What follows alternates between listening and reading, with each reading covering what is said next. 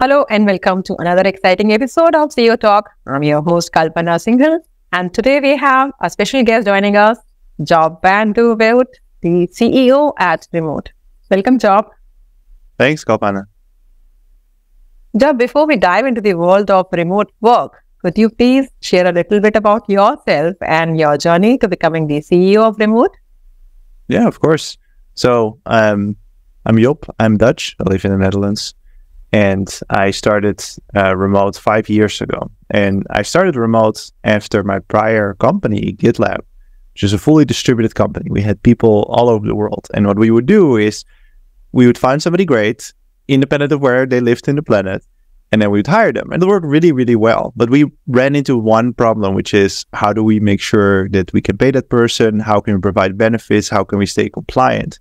And what we found was that this was very, very difficult.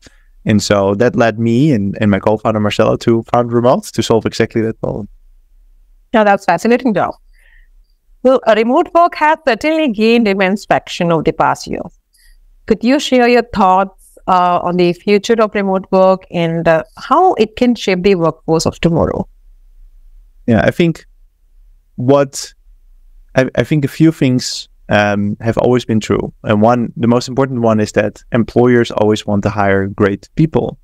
And the reality is that there's more great people far away from your office than close to any office that you have. And so this is a fundamental force that will, drive individuals and employers to hire people remotely, at least not in the direct vicinity of an office. And so I think this is something that will never change. I think what has changed over the past years is both the capability and just the awareness of the capability of being able to do work from a distance, right? If your work is knowledge work, if you do most of your work on the computer, you can essentially do this from anywhere.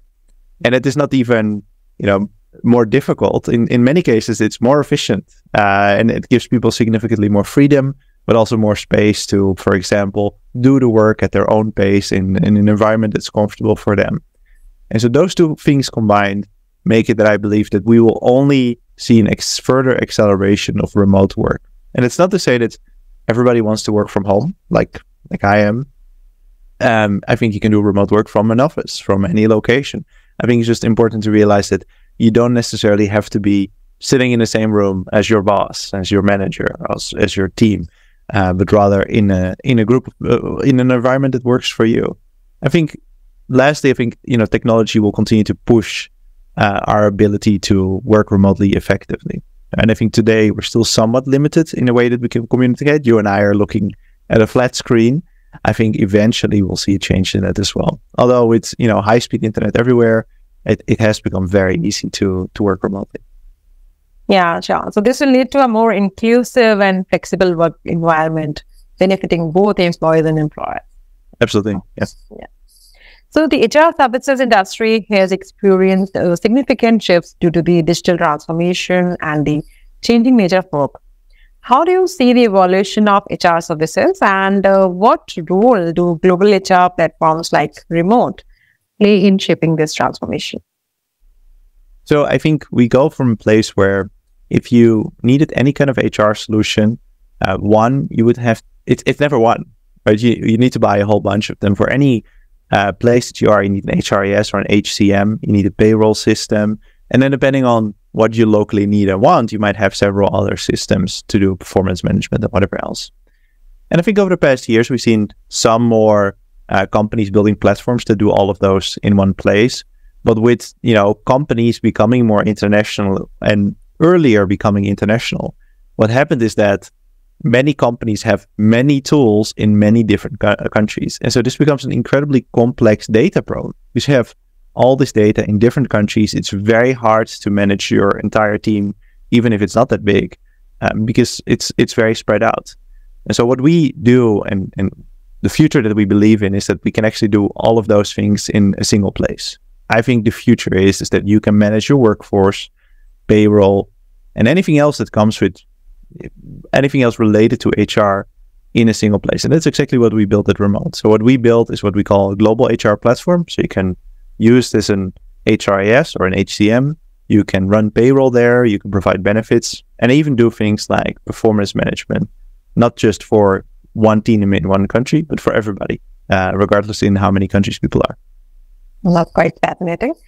So the way that we build remote is we took this traditionally pure services industry, right? And we took these services that are offered in every country by various providers. And the first thing we did is we tried to offer them ourselves. We looked under the hood.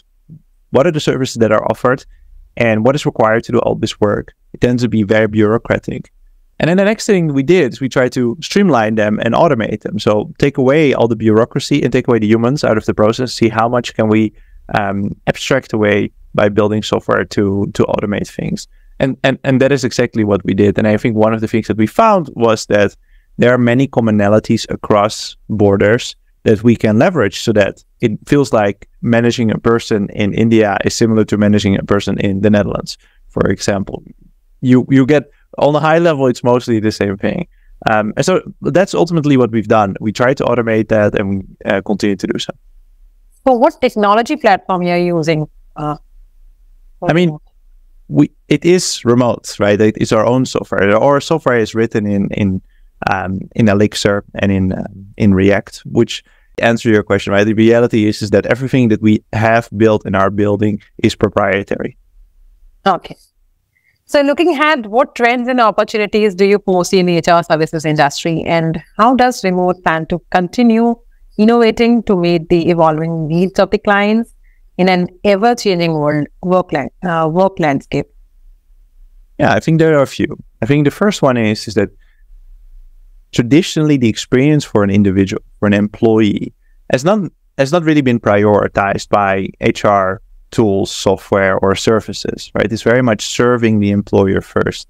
And I think we're starting to see a change in that. Is that as an individual, you should have clarity and insight and also just a good user experience to access the things that you need to access and give you the tools to do your work effectively and not worry, for example, about where your salary goes, right? You should be able to change your bank account easily, which is not a given in modern HR platforms. I think that is a really big change. I think the other one is that as we continue to automate and simplify and abstract away details, we can move from a model that was traditionally ran by accountants and payroll professionals, right? So many companies, they have a back office department, their payroll is ran and it is done by payroll experts. I very much believe in a future in which it's not you don't need to be a payroll expert. You can be any person. And there's not a lot of expertise necessary to be able to run payroll. And so I think that is a really big one. And then the last one is consolidation, which is exactly what we are doing, is taking all these different tools that are very disjointed and had to be integrated and set up by hand, taking all of these things and bringing them in a single place. That doesn't just bring you, significant savings because you only have to pay for one thing. It also reduces complexity for everybody involved. So you don't have to think about where does a certain piece of data live or how do I do a particular thing. Rather, the information that you need at any given point in time is always at hand because it's in one place. Yeah, absolutely. So now as we conclude our fireside chat, what advice would you give to organizations and individuals who are transitioning to remote work? That's a big question.